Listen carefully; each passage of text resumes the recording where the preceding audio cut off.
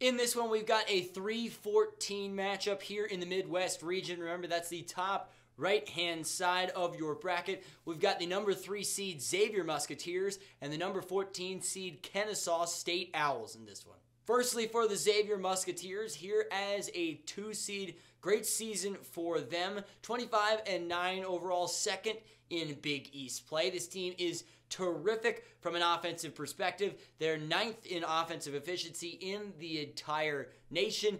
They shoot 39.5% from 3 as a team. That is incredible.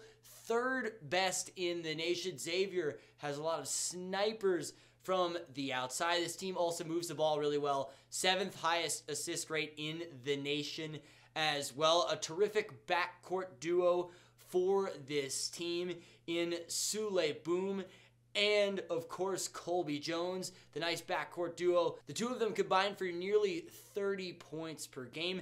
3 players on this team average more than 14 a game. An incredibly diverse offense for Xavier. The problems come for Xavier on the defensive side of the basketball. They're pretty average on the defensive end, especially guarding the 3 ball. They allow 36% from 3 for their opponents. This is definitely below average, ranks them in the 200ths in this category. Below average for Xavier in this regard. My biggest question for this Xavier team is they've been suspect against really quality big men, and they're going to see some later on in this tournament. They struggled against really quality big men, and of course Drew Timme and Gonzaga when they played them earlier in the year, and Trace Jackson Davis from Indiana as well. I don't think that's going to be a problem for them in this game, but it's something to think about.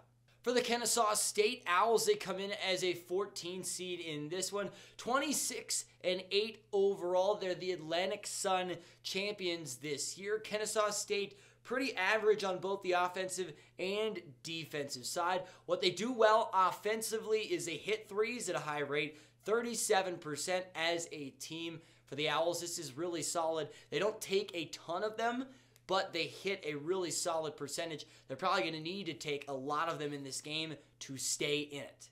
Defensively, this team has struggled as well throughout the year. Their paint defense and their 2-point defense have struggled. Also, they put teams at the free throw line a lot, which is a problem, especially against this big Xavier team that can get to the rim at will and moves the ball really well. I'm pretty concerned about this Kennesaw State team. I think they're going to put Xavier on the free throw line a lot. My question for this Owls squad is, can they hit 10 threes in a game? And that's what it's going to take for them to beat Xavier. That and quality defense. This is going to be a tall task for them in this game. I know the Owls are good 3-point shooters, but they usually don't take it at that high of a volume. I think this is going to be probably not the best game of the first round, probably not even close. If I had to put this on the upset spectrum, I would say that this is a not likely upset. I really like Xavier in this one. I think they're going to move the ball, get good shots, get to the foul line quite a bit on a team that fouls a lot. And in the end, I think it's going to be the Xavier Musketeers who pull this one off, get the victory, and move on to the second round of the NCAA tournament. Do you want to win your March Madness bracket pool? Do you want to not only beat your friends, but humiliate them? If that sounds good to you, subscribe down below because we are previewing all 36 first-round games of the NCAA tournament and give you the info you need to crush your friends and dominate your bracket pool.